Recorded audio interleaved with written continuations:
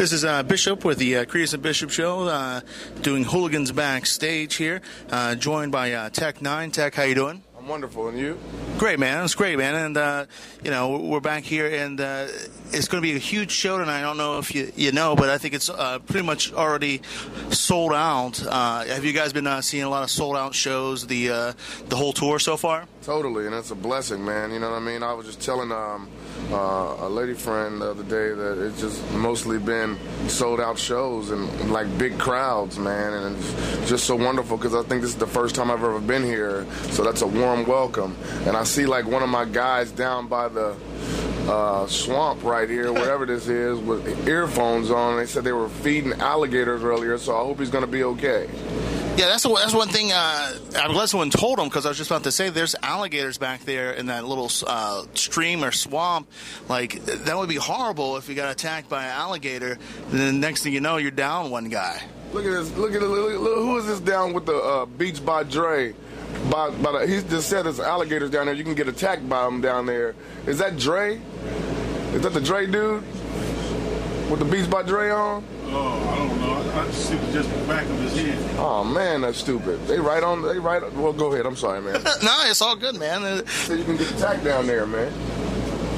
Yeah, this is our first time here, so hopefully we won't suffer an attack. So the Hostile Takeover Tour, you're doing 90 shows in 99 days. I mean, that's an insane rate of shows that you're doing. You think that's insane? It hasn't been 90 shows in 99 days since we started. It was 96 shows in 104 days. You know what I mean? So we're on show 84 out of 96. Oh my! That is like I was reading some about you, of course, and the road. And one thing that I think one of the many things that sets you apart from a lot of artists today is how devoted you are to being on the road. I think a lot of artists today don't understand the value and what it means to be on the road as much. You know, they don't, man, and that's how you gain fans, man. If you're trying to be the hip hop president, you got to get out there and politic. How do we do this in hip hop? We get on the road, not just going to places where people know you and where you know it's going to be good. You got to go and build. You know what I'm saying? If it's 7 people, you do it like it's 7,000, and you come back and it'll be double, then triple, then quadruple. You know what I mean? That's how we built this thing right now. Now, onto the fans, like, you make yourself so accessible to the fans, you know, like later on today you're doing a VIP experience, and I've seen before that with the other VIP experience, like, and once again, that's another thing that I think that sets you apart from the other artists, is because a lot of artists want to be away from their fans. They don't, it's not like it seems more like a family mentality that you have with your fans, you know? I think it's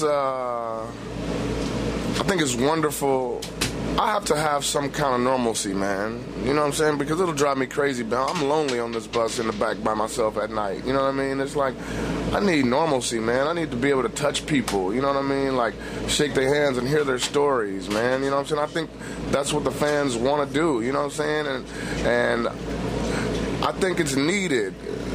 For me, at least, you know what I'm saying? I need that normalcy, man, and I think more people should do it, because people actually spend their hard-earned money to come see us, and all they want to do is say what they want to say, whether it be negative, whether it be positive. You know what I'm saying? Tech, I think you shouldn't have did a song with so-and-so, but I love you anyway. Or Tech, you got me through the war. Man, I was out there and Riot Maker got me through. Suicide Letters got me through.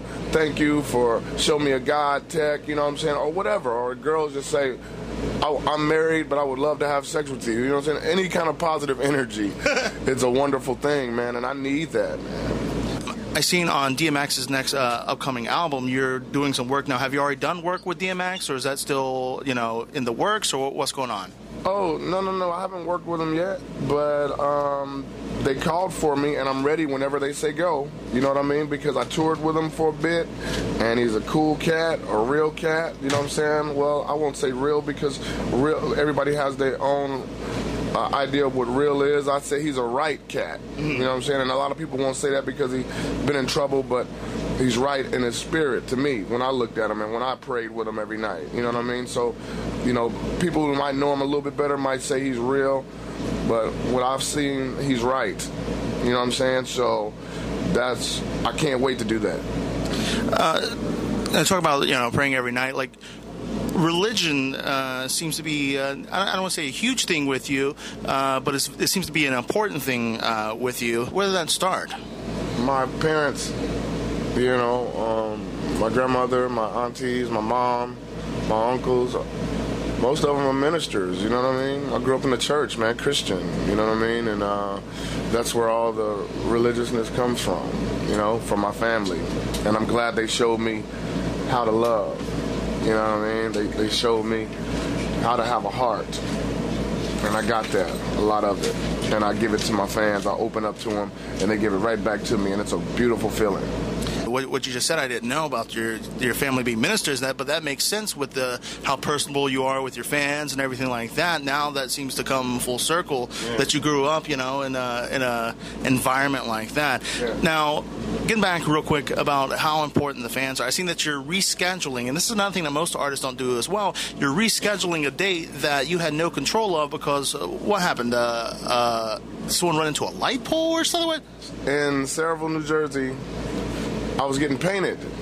One side of my face was painted. Scenario was paint my face, and he gets a call on his radio like, all the power's out. Just went out. He said, the front of the house went out. But then it came back that everything went out because some drunk driver leaving the show maybe hit the light pole on the corner and knocked out all the power in the area. Wasn't nothing I could do. No mics, no power to run the music or the lights or anything. Right. They had only lights were on, I think, were the ones that come on when there's a problem. You know emergency what I mean? lights. Yeah, emergency lights. Yeah. And Scenario gave me a megaphone, and I went out there and I did a couple verses, and they rapped them with me. The megaphone was really heavy. I didn't know I could hold it a different way. It was really heavy, and I did a verse. I did the chorus to Stress Relief. I did my Midwest Chopper. The Worldwide Choppers verse. I did my verse to Who Do I Catch, the first verse, and I forgot what else I did. But I did it for them, and I told them that I will come back and make up the date, and the date is final. I think it's July 12th or something like that. We're gonna fly there and we're gonna redo that date. It won't have all the, everybody, all the 100 people that I have on tour with me, but it'll be my show that they missed, and I will repay them for what they paid for. You know what I mean? My fans, I love them. And after that, I got them out of there safe because the owner was afraid that there would be a riot. But I told them, if you guys fight, they won't have me back. So I'll be out here drinking KCTs if y'all want to talk to me. And I came out and I signed everybody's autograph who came up to my bus. Once again, that just shows like how much of a different artist that you are. And talking about all the people that you have on the show, there is a ton of artists on the show tonight. Like, that's just crazy to me. Like, a lot of times with, not trying to like pigeonhole you, but a lot of times with hip-hop artists, it's normally just the people that are in their group or in their, clique, so to say, that they want to bring on tour with them. But you have Machine Gun Kelly, right? And he's signed with Bad Boy, correct? All day. He's signed with Bad Boy, but he's an up-and-coming artist, and he has the talent to woo my fans. My fans like they're technicians, so you have to have some sort of lyrics, and he has it, and he has the show to go with it, and it was a perfect match, and he made it. He made it this far into the tour with a couple of bumps in the beginning of the tour, bumpy road. At the beginning of the tour, he made it, and people didn't think he was going to make it. People didn't think that E40 was going to make it the whole tour on the Independent Grind tour, but he made it. You know what I mean? They didn't think Paul Wall was going to make it, or Slaughterhouse was going to make it, or Ill Bill was going to make it, but they all made it. You know what I'm saying? We really grind out here, man, and Machine Gun Kelly, he did it, and I'm proud of him. And we made history on this tour already. You know what I mean? Oh, yeah, definitely. With the amount of dates that you've done and the amount of time, that's insane. I mean, I was blown away by the 90 shows in 99 days, but then you one-up me and you make it even bigger. So what was the deal, real quick, about Machine Gun Kelly getting banned or stopped by the NYPD? Yeah. Something that happened in Florida before this tour started. So I hope we don't have problems in Florida with him. I hope we don't, man, because I guess something that happened with a security guard. I don't really know. I'm not really gamed up on what really happened, but something happened to where a security guard is suing them for getting cut on the finger or something. I don't know. Right. It's beyond your control. So totally. Now, the Florida dates. Now, with all the crazy news that's happened here lately with zombie attacks, quote unquote, are you worried that you might get attacked by a zombie when you go to Florida? I am a zombie. Yeah? I mean, it's nothing. You know what I'm saying? I'm the zombie leader. You know what I mean? I have pictures on my phone. I said King Zombie. You know, I just did a song with E40 and Brother Lynch called Zombie. If you're a zombie, monster, ghoul, or fiend, so nothing scares me. You know what I'm saying? If anything, they'll be at my show kicks in it instead of eating faces. That's Tech-9, you've been great. And real quick, I have a question for you. Here in North Carolina, I know you're from Kansas City, and Kansas City prides themselves on their barbecue. Have you had North Carolina barbecue yet? Not yet, but I want to taste it. But, you know, I don't think nothing's touching Kansas City. We win every year. Thanks to Jack Stack, you know what I'm saying? Much love to Alligators, you know what I mean? I grew up on it, and it's a lot of other places that really have really good food in Kansas City. I'm looking to have some barbecue. If there's truly indeed some barbecue near, I'm going to try it. Tech, you've been wonderful, man, and best of luck on the rest of the tour. It was a great pleasure meeting you. Thank you, man. I just want to tell you that I'm sorry for being so rude and talking this way, but I hadn't brushed my teeth. I didn't know you were coming up at that time, so I didn't get to brush my teeth, so I'm talking this way instead of this way. Oh, you're all good. That's fine. No, I never brush my teeth, so I didn't want to offend you. I'm glad, you know. Most of the time it smells like very bad in my mouth. But, Tech, thank you so much, man. It's all good. Thank you, brother.